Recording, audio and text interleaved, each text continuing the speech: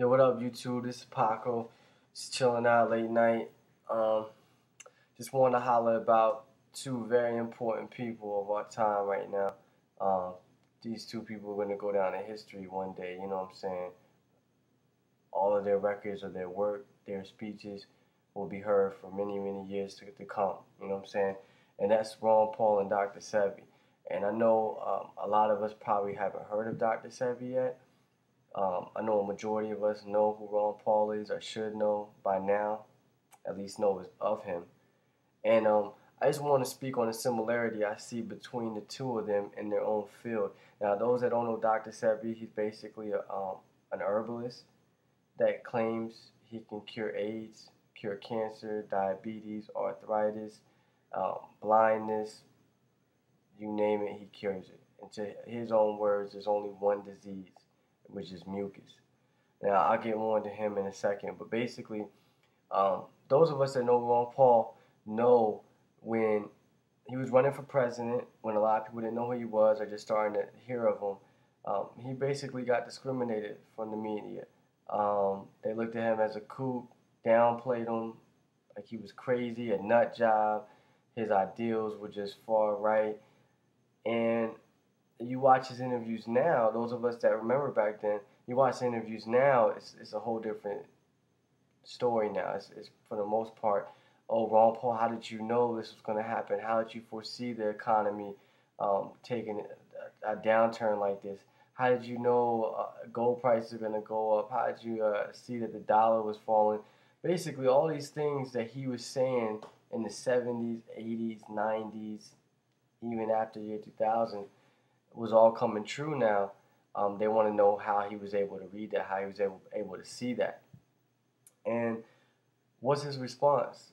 His response is that it was nothing genius about it. You know, basically it's just common sense. I could clearly see anybody who would take a good, honest look at what we were doing in the past could see what would happen.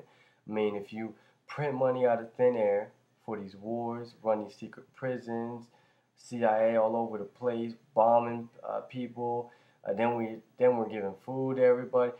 We spend all of this money that we print out of thin air, it's going to bring down the value of our currency.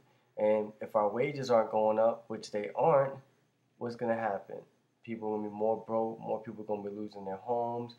And then if we keep getting taxed, more businesses, small businesses in the private sector are going to go out of business. Thus, more people are losing their jobs. And what happens? You have a recession. Not to mention the main thing with the mortgages. You know, the housing bubble. Ron Paul saw all of it coming, saw that it was going to burst, just like Peter Schiff did, and now they're on TV asking him how he knew.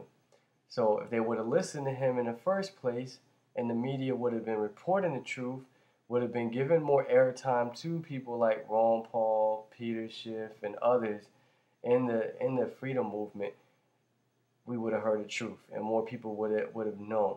And maybe, just maybe, it wouldn't have been like this. So what Ron Paul's trying to say is that basically when you stop believing everything you hear, you stop listening to all these economists talking points, Republican, Democratic strategists, and you start looking at the truth and looking at the root of the problem. That's the key word, the root of the problem, which is what? The Federal Reserve. If you don't look at the root of the problem, you can't understand why we are where we are today. Now, anybody who thinks like me knows that the media is just playing dumb, the reporters playing dumb, these people that are now out talking about the Federal Reserve that won't years back, they're not stupid. It's just a game. It's just like you're watching a Shakespeare or something. They know that Ron Paul was right. They knew he was right back then. It's just that the people that run them, the puppet masters, won't allow them to expose the truth. So now they just got to give props where props is due just to save face. And I truly believe that. These people aren't dumb. You know what I'm saying? For real, you never know. Obama might know more than Ron Paul when it comes to the economy. But his job is not to do the right thing. His job is to do the right thing for his people, his small inner circle of people. You know what I'm saying? Now, if you want to turn it over to Dr. Sebi, for those of you that don't know him, is a doctor is a herbalist, claims he cures AIDS, cures every disease under the sun, and he does it with herbs and food, and no types of drugs at all.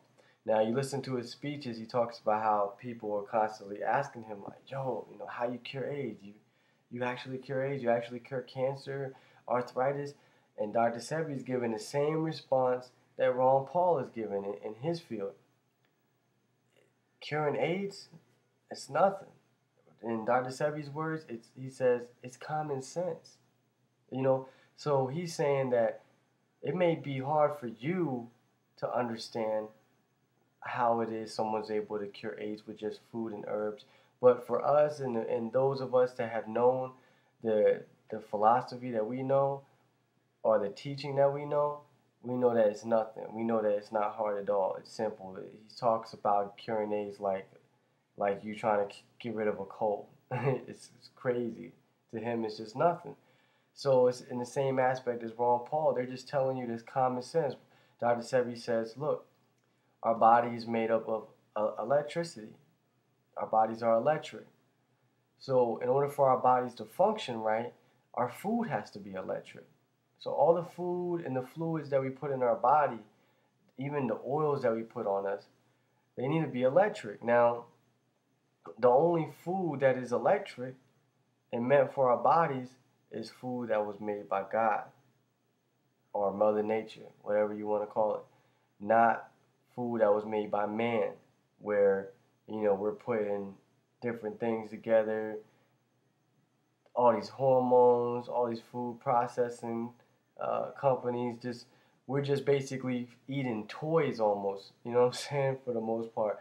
He's saying, look, you got to eat food that's meant for your body, and that will heal your body, and that'll keep your body free of any diseases. So in his mentality, and then this guy has never been to school. He says he never went to kindergarten, never went to college, nothing. And this man's curing AIDS. And his mentality is, if you just look at the root of the problem, it's common sense. It's not that big of a deal. So if he got the attention from the media he deserved, more people would be cured right now. And he's getting discriminated just like Ron Paul was discriminated, if not way worse than Ron Paul was being discriminated. Now, I was watching a video, and I'll put a link up of Ron Paul. I believe when he was running for president, he gave a speech for the American Academy of Anti-Aging Medicine, and he's talking about his Health Freedom Protection Act. And this, if you're into Dr. Sebi, you already know about him, you're into natural herbs, alternative healthcare, then you're for this bill, basically. You just might not know it. So, know Dr. Sebi already. Check out the Health Freedom Protection Act from Ron Paul. Now, he's talking about that he believes we should be protected. Our First Amendment rights should be protected when it comes to nutritional health care. So if Dr. Sebi wants to say that this herbal compound will cure you, he can say that without having any problems from the FDA, FDC, whoever. Ron Paul's talking about how the FDC challenges individuals or people that use alternative health care, like Dr. Sebi, tells them they can't say certain things, they can't do certain things, that you have to prove that you're not going to do any harm to anyone. Basically already putting him on the defense. And if you ever buy anything herbal or alternative, you'll see in even health food stores, it says that this has something along the lines like this hasn't been approved by the FDA. It's kind of like a little stamp to let you know that this isn't really approved by the FDA. We can't tell you that it's meant to cure anything. Just because they have to put that up there, or they can get in trouble.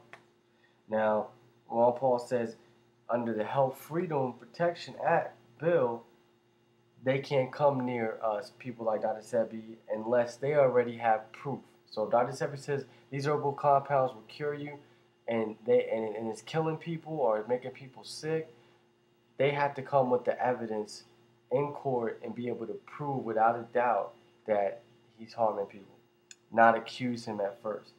So Ron Paul saying, in his own words, all personal liberties must be protected across the board.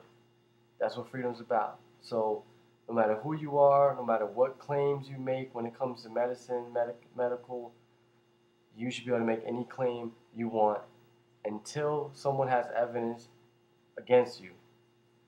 You got the freedom to speak.